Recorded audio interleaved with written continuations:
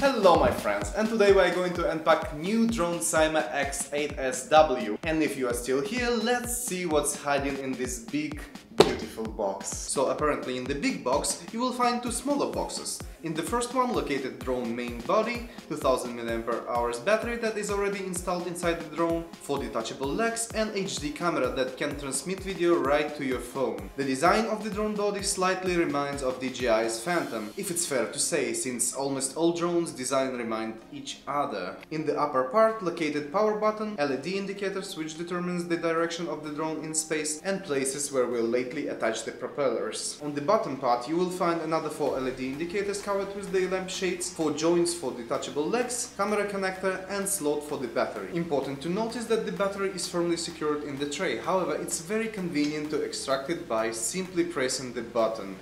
HD camera can be easily attached and detached to the drone in no time. The second box accommodates 8 propellers, that means that 4 are going to be in use and 4 remain in reserve. It also includes 4 protective frames, 4 rotor blades cover, card reader, charger with 1.2 A output, screwdriver, wrench and of course remote controller and detachable phone holder.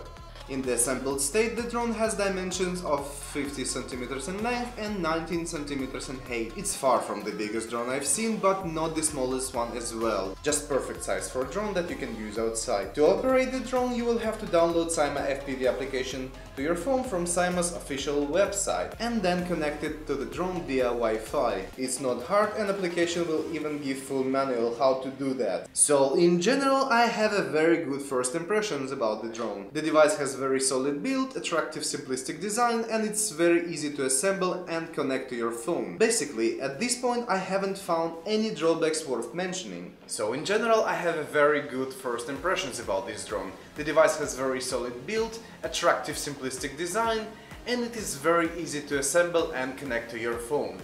Basically, at this point I have not found any drawbacks worth mentioning. I am Elijah, hope you've liked our unpacking and assembling video of Syma's new drone, subscribe to our channel and don't forget to press the little bell button down below to receive notifications about our new reviews. Thank you for watching and farewell!